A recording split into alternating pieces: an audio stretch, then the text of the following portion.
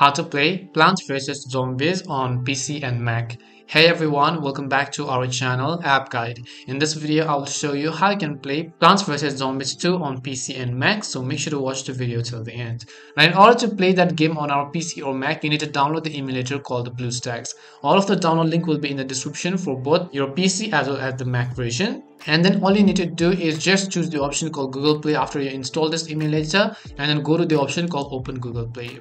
Once you open the Google Play option, it will open up the Google Play Store in a new window right over here.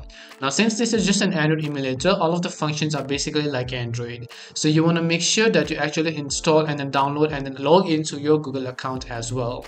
Now after you download and log into your Google account too, it will show you this kind of interface, so you can see the tablet or our phone is currently starting. Once we've done the steps, what we're going to do is we're going to wait until this loads up, and then here you can see the Google Play Store has been successfully loaded up.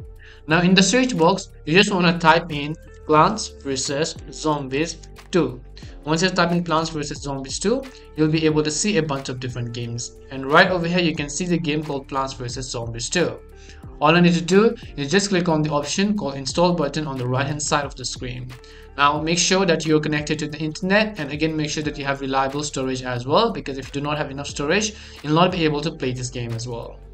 Hope this video helped you, and this is how you can play Plants vs Zombies 2 on your PC and Mac. We hope the video was really helpful, and if it did help you, then make sure to leave a like and subscribe to our channel. If you've got any more questions, feel free to leave them down. Thank you very much for watching, and see you soon in our next video.